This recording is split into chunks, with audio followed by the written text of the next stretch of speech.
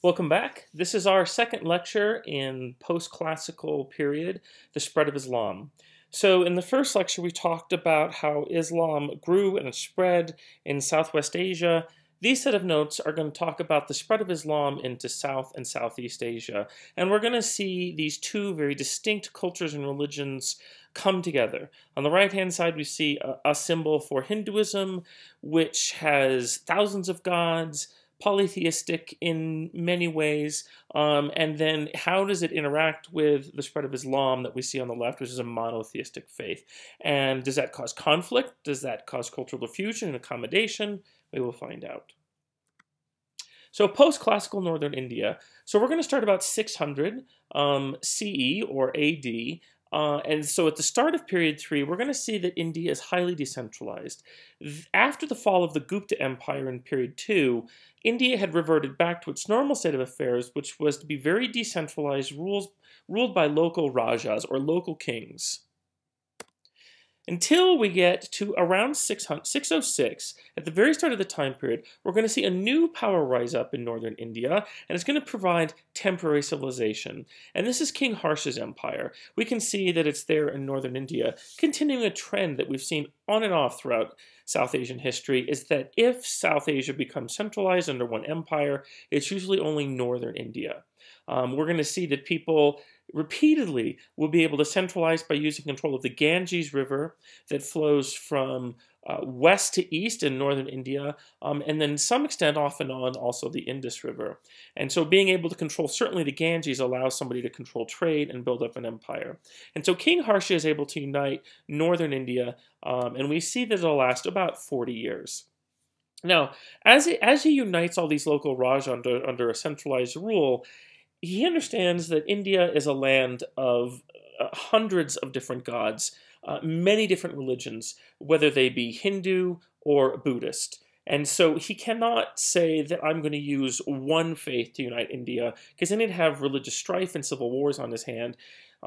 And so he is very tolerant of all faiths in his kingdom, because he doesn't want to create this internal rebellion. However, he is a Buddhist himself, and what he will try to do is he'll try to promote Buddhism to unify his people. It would be much easier to rule if everybody was the same faith, but as we just said, he doesn't want to force everybody to do that. One, that's not what Buddhists believe in, forcing people to believe in their faith. And two, it would cause all kinds of religious conflict with the Hindu population. And so he's a very tolerant empire.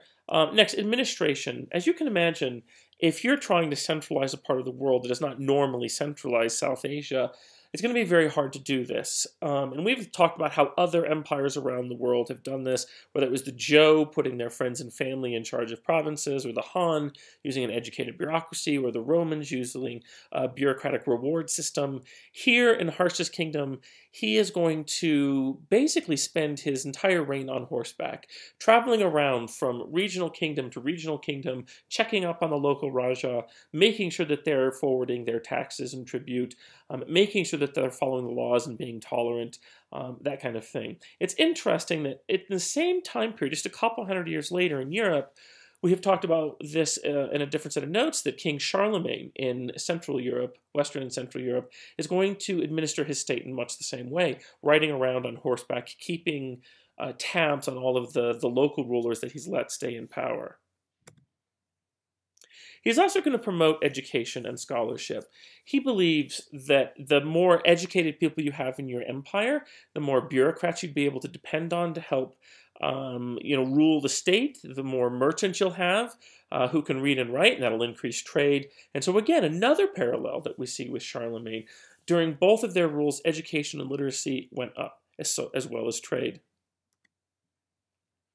Now, unlike Charlemagne, he is going to try to provide free health care to his people as well.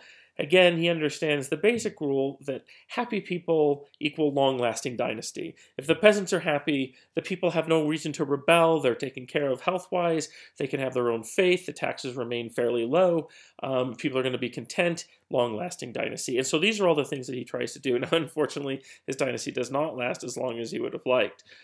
We see that later after Harsha his empire falls, because that's just not the normal state of affairs in India. When Harsh is not there to keep the empire together anymore, without this charismatic leader, it starts to fall apart. And then we'll fast forward a little bit until we get to the 8th century. And in 711, we're going to see the Umayyads, who we've talked about in our first set of notes. The Umayyads come in and they will conquer parts of northwestern India. They're here because they're looking for plunder, not so much to spread their faith, but certainly to pillage and plunder and get wealthy off of their conquests. In addition to that, the Umayyad Empire knows that in order to get wealthy, not only can you get it by stealing things from people, but also if you promote trade, you can tax that trade. And so we see that India is going to be brought into the Muslim world through being conquered, but also being now tied into their trade networks. Under the Umayyad rule, very few Indians convert. That's not what the Umayyads are primarily there for, and so there's not this emphasis by the Umayyad Empire, the Umayyad state, to force people to convert to their faith. So that's one reason that not a lot of people convert. Next, it's very hard to bridge the gap between Hinduism and Islam. Hinduism is a polytheistic faith. You certainly can look at it that way, and you have all these different gods, and all these different dharmas, these ways to get to salvation. And Islam has one. Islam has one God, and the path primarily is through Muhammad. And so these two religions clash. So it's very hard when a new religion comes in. It's hard to replace that older religion if they're so different. There's just not enough similarities to make it easy for a group of people to give up their faith and come to a new faith. Next, the Umayyads are not really interested in administration. They're more about conquering, as we've talked about in our first set of Islam notes. And so they're perfectly content to leave the local Rajas in charge, which works in India. I mean, whether it's the Gupta Empire or Harsh's empire, they're centralized, sort of. They are centralized, but they are able to keep things functioning in this very diverse place called India by letting the local Rajas stay in charge. And so there's no incentive there. If the Umayyads would have come in and said, look, the only people that can be in charge are Muslims, maybe the elite Hindus and South Asians would like, well, I'll convert then, if that's the path to being in charge. But when you let the local Rajas stay in charge, then there's no incentive to convert. I can stay who I am, I can be Hindu, or I can stay Buddhist, and then I can stay in charge. There's no reason to drop my faith and embrace a new one. There are Muslims, though, besides the conquering armies that come in. There are Muslim merchants that come in, and this is a great example of diasporic communities. Communities of people that are living a long ways away from their homeland, but they insist on tradition and carrying out their beliefs even though they're a stranger in a strange land. And so we see these diaspora communities of Muslim merchants primarily living in and among Buddhists and Hindus and continuing to practice their faith. Now that over time will lead to more conversion. It takes a while, but we will see that if I'm in a diasporic Muslim community in India, I have a son or a daughter, and they may fall in love with somebody in the Hindu or Buddhist community, and I will say, well, if you want to marry my kid, you have to convert. And so some people start to convert a little bit because of interaction and marriage. In addition to that, as we're going to see in Africa, in our third and final set of notes about the spread of Islam, we're going to see that merchants, if I'm a Hindu merchant and I want to trade with some of these Muslim merchants coming in and living in these diasporic communities, they might be more likely to trade with me if I also convert to Islam. They might be able to convert, they might trade with me more than my competitor down the road who stays Hindu. And so we do see some merchants converting to Islam during the rule of the Umayyad, but again, it's a very gradual thing. Next, another reason that we don't see mass conversion is because the Muslims, when they come in under the Umayyads, they realize that they have to get along with the Hindu population. The Hindus are the majority population, and there's millions of them, and if we were to try to say convert or die, you would have a full-scale rebellion on your hand, and you'd probably get kicked out, and that would be expensive, and you'd lose the control. And so they protect Hindus, and they say that Hindus are people of the book. Hindus have the Rig Veda and the Upanishads and other religious texts, and so they say, well, just like Jews and Christians and Muslims, they have have a religious book. They pray to a god. There's a lot of them, so we're not going to kill them. We'll just have them pay a tax, just like Jews pay a tax, just like Christians pay a tax, just like many Muslims pay a tax. But this is the jizya that we've talked about in our last set of notes, the religious tax that we have conquered people continue to pay. As a way for them to support the government, but also as a way for them to be able to keep their faith under government supervision. So all of those were reasons why people don't convert in mass numbers. Then what we're going to see is a second wave of Muslim invasions come in 962. This is not the Umayyad dynasty. This is a different group of Muslims. These are people who are Muslim, but ethnically Turk. Now, the Turks are a nomadic group of people that come from Central Asia, and they're a conquering people. And they have converted to Islam through conquest and trade with the Umayyads. And so they are looking for new places to go and gain wealth and gain power. And so the Umayyad dynasty is gone, and it's weakened, and it's been replaced by the Abbasid dynasty. And so we see that Umayyad rule in India is tenuous and it's not really holding on. And so this is a great opportunity for these Muslims, these Muslim Turks to come in. And so Mahmud of Ghazni is going to come in, and he is going to bring this, what we call the horde of his Central Asian warrior nomads that are very good warriors, and they come in and they will, just like the Umayyads, look for plunder. So another wave of plunder coming in. However, they're a little bit different here, is they notice that the Buddhist population of South Asia is a minority. And they also notice that, that under Mahayana Buddhism, one could help attain salvation by giving money to a monastery. And so these Buddhist monasteries were very wealthy, and the Buddhist monks had taken vows of nonviolence. And so this is very attractive. If I'm a conqueror coming in, I can target these Buddhist monasteries. I can easily take them over because the monks are pacifists, and they have lots of wealth. And so because of this, a long-term consequence of this invasion by Mahmud of Ghazni and the Turks is that Buddhism will almost disappear in northern India. There'll be such targets of these invasions that Buddhism, which is homeland is India, will almost be wiped out, and we're really only going to find Buddhism in Central Asia and Southeast Asia and East Asia, where it's spread to. So that's a long-term conflict, or a long-term consequence. In addition to that, we see this is very similar to when Vikings invaded. At the same time, when Vikings are invading Western Europe, they were attracted to Christian monasteries for the same reason. Christians had donated money and land and gold and silver, etc., to monasteries as a way to attain salvation, and the monks had taken vows of peacefulness, nonviolence, and so this was an easy target for them as well. Then one final long-term consequence of Mahmud of Ghazni's invasion is that here's another language that is going to spread. We have talked about how Arabic is going to spread throughout the Muslim world, from Spain all the way to India, but also these Turkish people, when they start invading, as we will see throughout this whole time period, their language is going to come with them. And so this is another example of a language spreading in period 3 due to conquest and trade, the Turkish language. Next, let's fast forward a little bit more from 1206 to 1527. So through the end of period 3 and actually even into period 4, we see another Muslim, not invasion this time, but a state that will be built up after the Muslim invasions. And it's a Muslim state. It's called the Sultanate of Delhi, obviously headquartered in Delhi in northern India. And so they are going to maintain Islamic rule of northern India.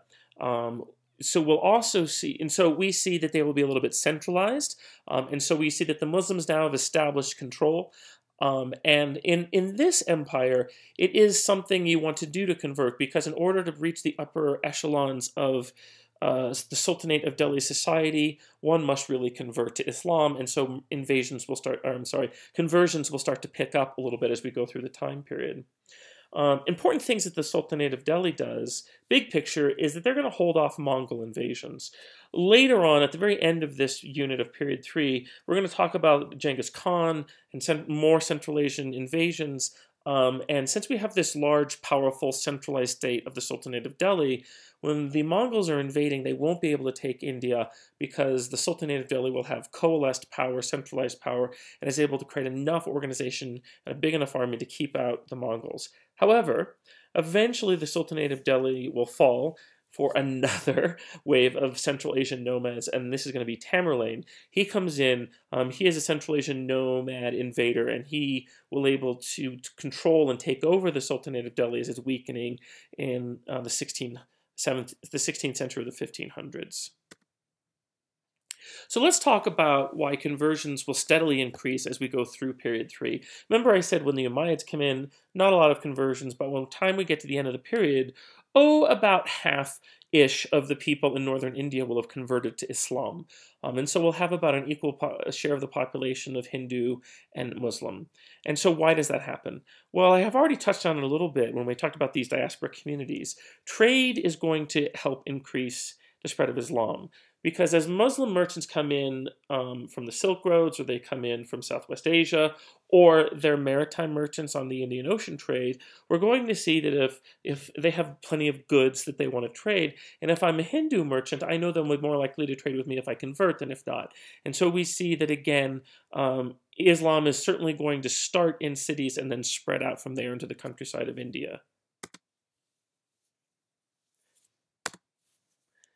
Next, we had already talked about these diaspora communities leading to marriage conversions over time, and that is just going to continue to go on as the population, if the Muslim population continues to increase, we'll see more trade causing a conversion, and also more marriages causing conversion. But also, with the loss of Buddhism, if your temple has been destroyed, either now you have no place to pray, or you think that Buddhism wasn't all that great anyway because the Muslims' God was able to take over Buddhism. And so there's a void there for people's faith. And Islam is able to slide in to some extent and take over this group of people who are searching for something that is more powerful, more meaningful, that they can go and pray at because their Buddhist monastery and Buddhist monks have disappeared. And here's maybe the primary reason that Islam will spread in India, is that it appeals to the lower castes. In India, if you're a Shudra, or if you're even lower than that, or you're a merchant or an artisan, you're in the bottom half of the caste structure. The elite, the Brahmin priests, and the Kshatriya, or the warrior caste, they're the ones that have always been in charge. And according to Hinduism and samsara, reincarnation, that people must work their way up from life to life, building up good karma, and eventually they'll move up into the upper class in their future lives, and eventually they'll attain salvation after they become a Brahmin priest and live a good life after that.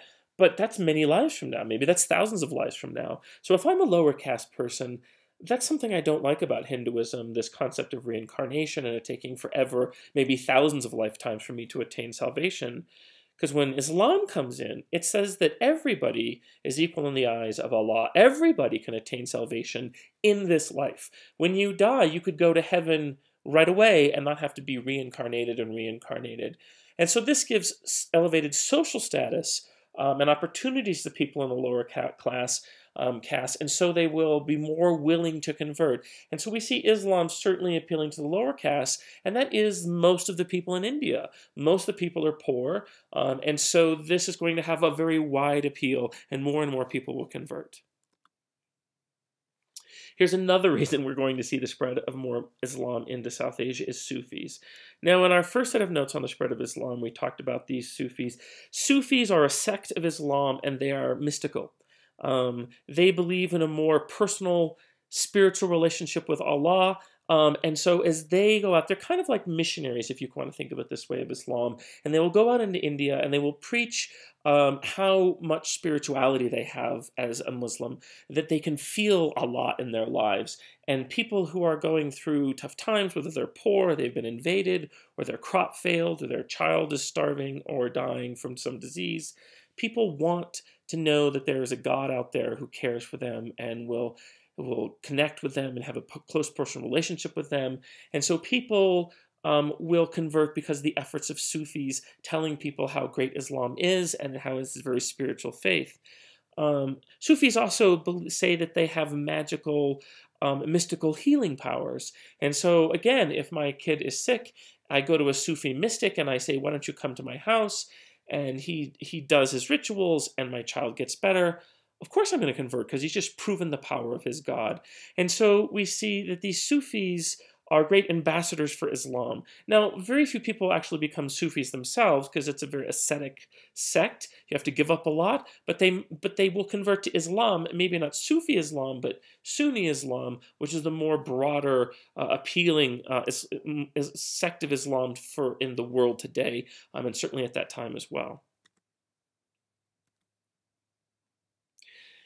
And then we see, just like Christianity spreading or Buddhism spreading, if this person comes in, this monk comes in, whether they be Christian, Buddhist, or Muslim, this Sufi, and you live a very ascetic life, you don't abuse things, you don't overindulge things, you seem like a very pious person, people will start to respect you, even if they're not your faith, and over time they get to know you, and they see, wow, if this person is such a good person, maybe their faith is good too. And so, like I said, they're good ambassadors for Islam.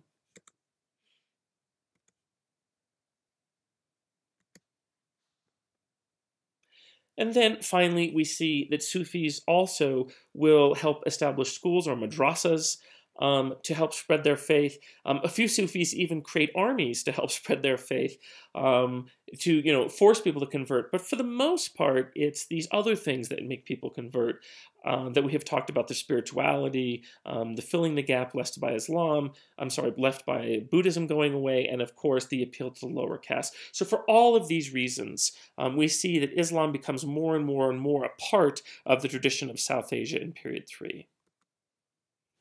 So what does Hinduism do in response to this? Do the Hindus just all convert? And of course the answer is no. And so how is Hinduism impacted by the spread of Islam? Of course, many Hindus reject it because they say that there are many gods and many dharmas, many paths of salvation. But some Hindus, even though they don't convert, they do like aspects of Islam. And I have said in previous lectures that cultural diffusion, where two cultures come together, is kind of like a buffet. You put on your tray what you like and you reject what you don't.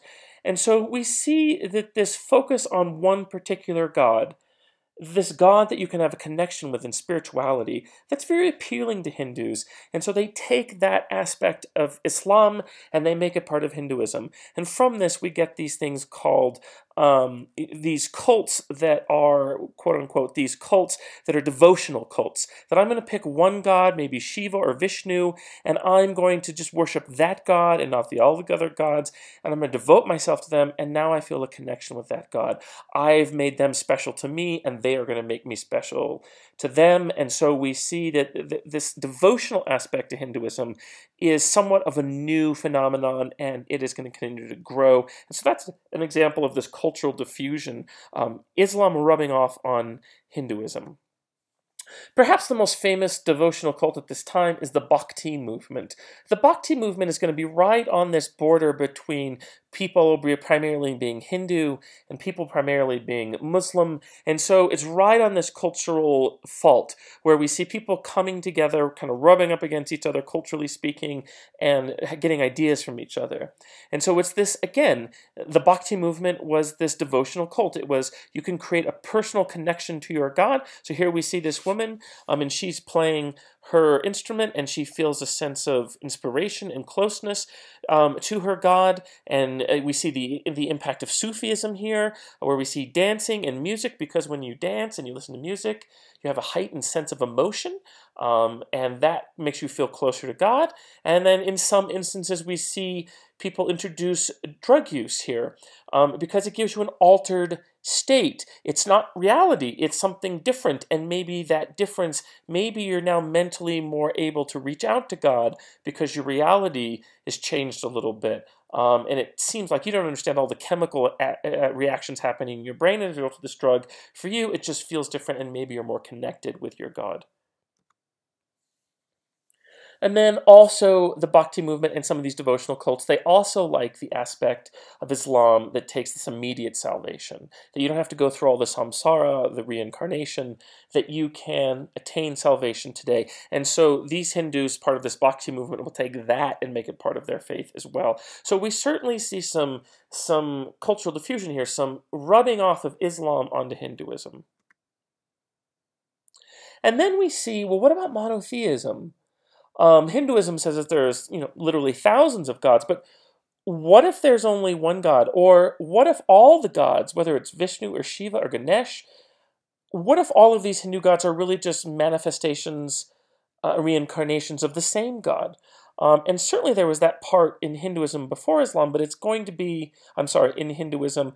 But now we're going to see that Hindus think, well, let's think about this again. We have thought about it before, but maybe we should make this a more major part of our faith, because this is, the Muslims seem to really like one God. It gives them a sense of fulfillment. And so maybe all our gods are really just one God. And so the idea of monotheism, personal connection and spirituality to a God, immediate salvation, many of things rub off on Hindus in this bhakti movement or devotional cults. India, now, cultural diffusion does not just go one way. It's not like people in India are just being impacted by Islam and not vice versa. And so you have to understand that also certain parts of Indian culture are going to be rubbing off on Islam, and Muslims are going to be like, wow, this is pretty amazing stuff. We didn't know about this. And so we see that India is going to impact the Islamic world. The first way we see this is in math and science. India has long been a leader in math and science, and when Muslims come in, they're going to be exposed to this.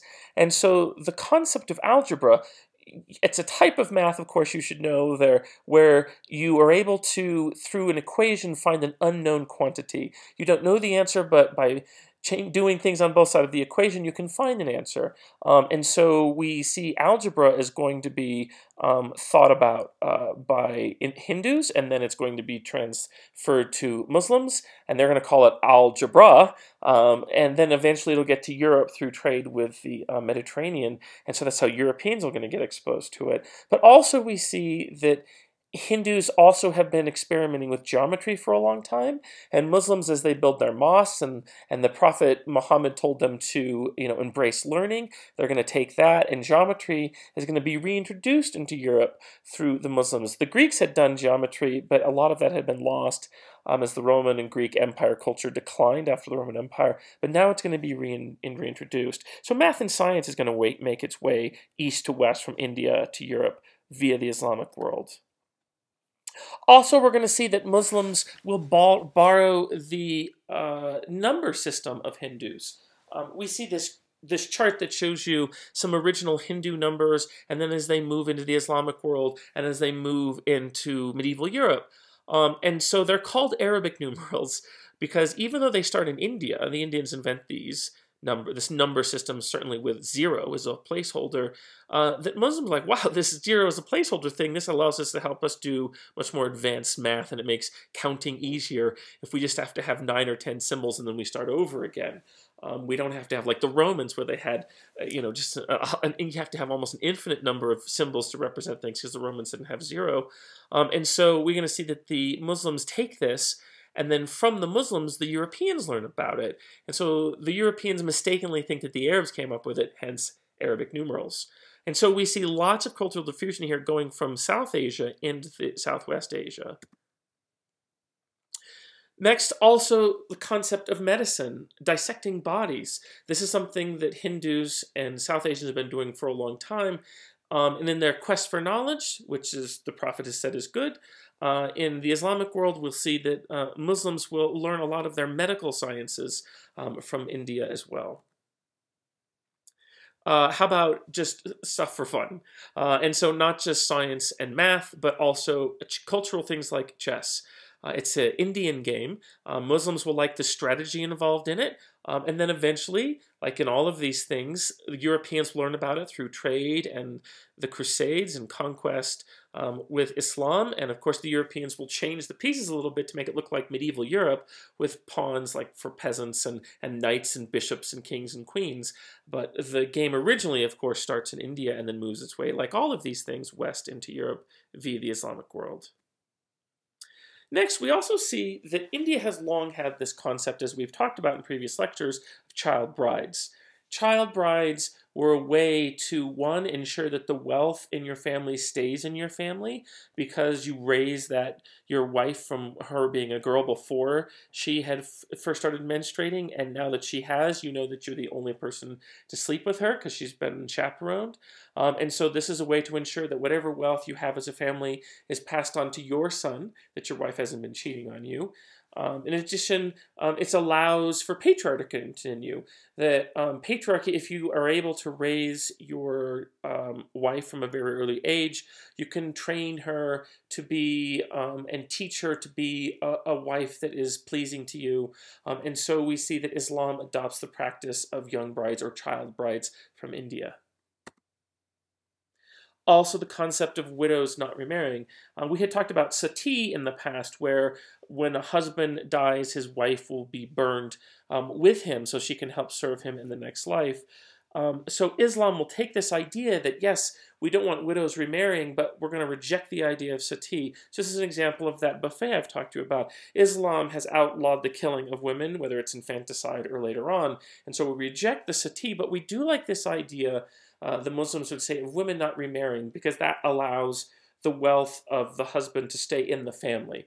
If the patriarch, the oldest male in the family, dies, all the wealth doesn't go to his widow, and then if she marries to another family, no, that wealth will stay in the family because his widow will not remarry. And so, again, here's an example of cultural diffusion that's being tweaked a little bit to meet the needs and the ideas and the morals of a different culture.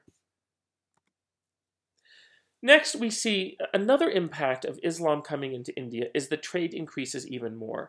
Now, in the past, we've talked about in period 2 that India was the center of maritime trade, Indian Ocean trade, primarily because of its location between East Asia and the rest of the world, but also because of the monsoon winds. The monsoon winds are winds that blow steadily in one direction 6 months of the year and then turn and blow the other direction. And so this brings people into India and then back out of India to their home ports. And so, of course, being able to understand the monsoon winds is going to help bring people in. But also, in period 3, we see that large empires are being reestablished. In China, we're going to see that after the fall of the Han, we see Silk Road trade on the Silk Road trade go down, but now we'll talk about in future notes that there's a new empire in China, and so they can protect more of the Silk Roads. It's safe to travel on the Silk Roads. Silk Road trade goes up. Next, we have the Sultanate of Delhi in northern India, which can protect part of the Silk Roads, and it's going to be, centralizing, and production is going to go up. More artisans, so there's more to trade on the Silk Roads. And then, of course, the Islamic empires we've already talked about, and the shrinking Byzantine Empire. And so we see that there is not that much of the Silk Road that isn't protected, and so it's very easy to trade on the Silk Roads. Plus, you have destinations to trade to, large cities in these large empires. So Silk Road trade is going to go up as a result of these large Muslim empires in India. And let's go back to maritime trade and talk about some of the technological inventions that are going to make maritime trade go up, make it easier and safer to trade on the ocean. First of all, we see the development of the lateen sail. You can see it right here where it says monsoon winds. That boat there, that's called a dhow, D-H-O-W, and that is a boat that uses lateen sails. These sails have sails that can pivot. They're not fixed to the mast, and so if the wind is not blowing exactly behind you, it doesn't matter. You can still go in whatever direction you want by tilting the sail since it's angled, and that allows you to sail with greater mobility and in directions that, even if the wind isn't blowing in that direction, you can still sail in that direction. Now, these dhows or lateen sails were invented, there's some debate about this. They may have been invented in India in period 2 or in Southwest Asia in period 3. But whatever the case, we see them more commonly used in period 3 in the Indian Ocean, and so this is going to increase trade on the Indian Ocean because it's just easier to get around. Next, the compass was invented in China, and the compass is going to start making its way from merchant to merchant, traveler to traveler, maritime trade, going from China to Southeast Asia, and from Southeast Asia to India, and from India to Southwest Asia, and from Southwest Asia eventually to Europe and Prince Henry the Navigator. And so we see the compass is going to make its way across the Indian Ocean. And of course, this makes trade go up because you have less of a possibility of getting lost. Let's say it's a very cloudy day, you can't see the sun, it's nighttime, but you can still see which direction is north because the magnetic compass will point north. And so we see that this makes it easier and safer to trade. Same with the astrolabe. The astrolabe is going to be invented by the Greeks, and it helps you measure the angle of the sun, and by that you can measure how far north or south you are from the equator. This helps you pinpoint your location to a relatively accurate degree when you use it along with a compass. And the Muslim world is going to trade with the Byzantine Empire. The Byzantine Empire hasn't lost the knowledge of the astrolabe, and so they're going to bring what's one of the few rare things that go from west to east, and they're going to bring the idea of the astrolabe into the Indian Ocean, and then people in India are going to use it, people in Southeast Asia and China, and we see that trade will go up, maritime trade will go up because of this improvement on being able to find your place on planet Earth. So for all of these reasons, we see trade go up. The only thing I haven't mentioned so far is that China, as we'll get into later, will invent these huge boats called junks. We see a picture on the right-hand side there, and these boats are so big that the volume of trade will go up because the boats are so big, and so more goods can be traded back and forth in at least the eastern part of the Indian Ocean. We don't see junks traveling that much west of the Indian Ocean. That's mostly going to be dhows, and African, Arab traders dominate that side of the Indian Ocean. So what we see here is that trade is done in stages. Even if it's on the maritime trade on the Indian Ocean, or if it's Silk Road traffic trade, we see that any of these arrows, you might be a merchant, and your route is to go back and forth and back and forth and back and forth from one port to the next. You know that route, you have contacts at both ports, and so that makes it easy for you to do this. Very rarely do we see people traveling all the way from one side of a trade network to another, whether it's the Silk Roads or the Indian Ocean trade. But nevertheless, these goods and ideas, new technology will slowly, gradually make their way from one merchant to another as we see increased interaction.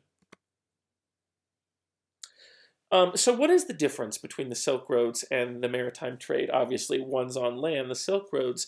But that's important because if I'm going to trade something on the Silk Roads, I have to carry it, or a camel has to carry it. And so I want something that's lightweight, that's also high in value. And so that might be gems, that might be some spices, silk. But if I'm going to trade things that are bulkier and heavier, maybe bigger quantities of spices or cotton, then I'm going to use the maritime trade for that, because boats obviously get things way less in the water, and so I don't have to carry them. I can let the wind do the job for me. And so we see bulkier items traded on the maritime trade, and then we see luxury, high price, low weight items traded on the Silk Roads.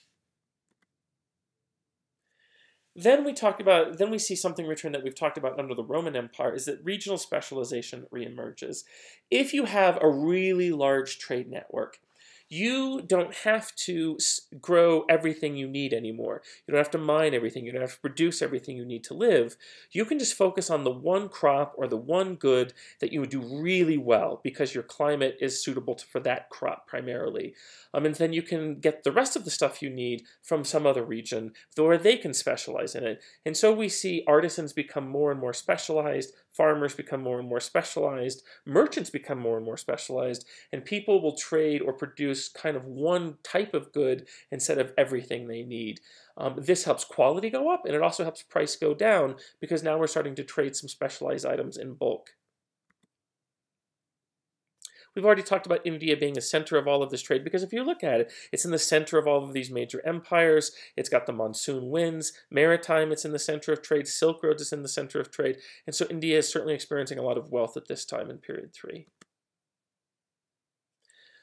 This is a continuity. We had seen that as trade goes up inside of India in period 2, we have these jati, these castes within the caste. And they, instead of being just a merchant as part of the merchant caste, now you're going to be maybe a specialist in precious stones. But then you're going to even more specialize in maybe rubies. And so we see these jati are these super specialized castes that support for one another. They kind of act as guilds in India. And they will just engage in that one kind of trade. Maybe they all believe in the same God. Maybe they all convert to Islam. Maybe they all become part of the same devotional cult. Who knows? But it's this idea of specialization and this continuity of the jati from period 2 into period 3. These, if you want to think of it this way, as Indian guilds. So that is it for part 1. We will finish part 2, Southern India, when we come back.